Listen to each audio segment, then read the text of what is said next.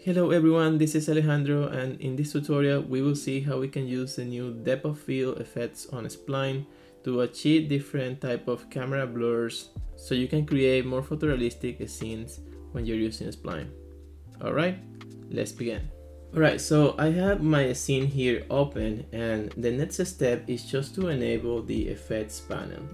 As soon as I do that, you will see that there are many options for effects that you can enable on Spline.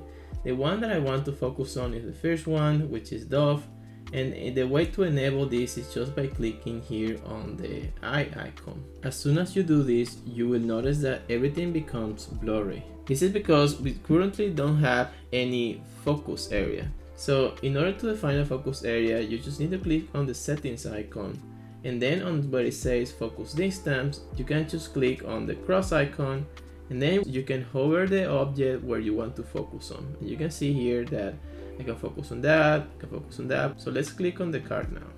So now the blur is actually happening on the far and on the near distance. And if you want to change that, you can just keep moving this around and you will see how the blur is going to move around the distance. Now, the DoF parameter indicates how shallow or wide is this distance between blurriness and sharpness.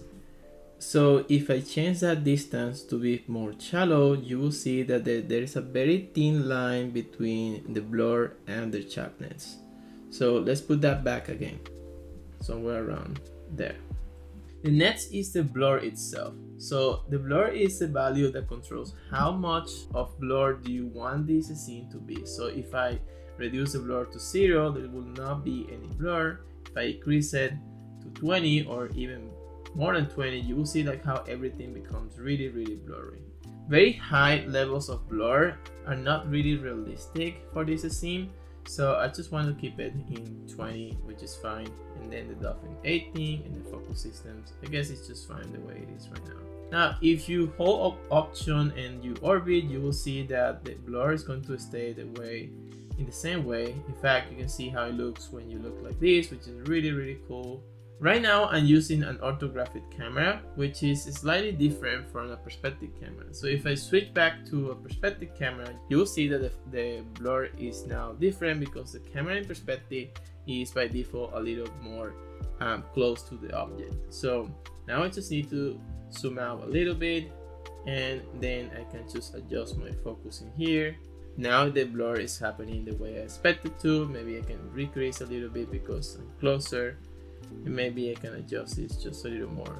So I would like to see how the depth of field effect works on this scene. So I'm just going to go to effects, and then I will disable vignette, will disable balloon. I just want to focus on the DoF for now. So by default, everything is very blurred. So I'm just going to focus on the objects in the middle. I already see something very interesting happening. Now I want to disable the grid because I don't need that. And let's increase the blur a little bit. Now maybe let's reduce this and maybe focus a little more around here. So you can see the same scene as before. Now it feels a lot more interesting just because we're focusing our vision right in the middle of the scene in here. Here's another scene that I believe adding depth of field will make it look more shiny and interesting.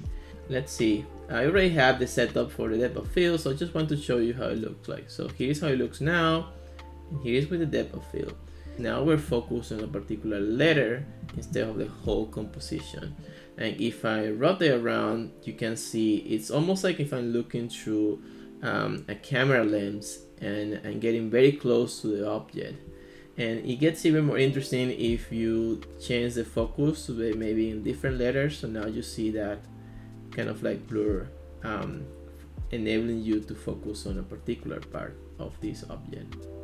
Here's another example of one scene that can benefit from this. If you go to a play mode on this scene, it looks like this very interesting, very small, tiny playground. Now let's see what happens if we enable the depth of field. So let's go to a play mode.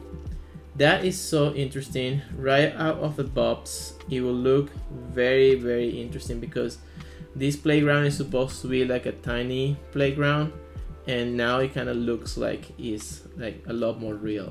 This is also a very good example of how the depth of field can really make your scene look different. So this is how this scene looks right now. There's nothing wrong about it. It's really nice. You can see there's different objects. In general, it's a pretty scene. But now let's see how it looks with the depth of field, right? So that is so strikingly different.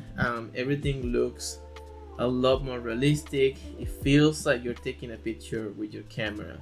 And when you move around, it feels really magical. The fact that the focus is happening just around this front part of the house, and then everything gets blurred.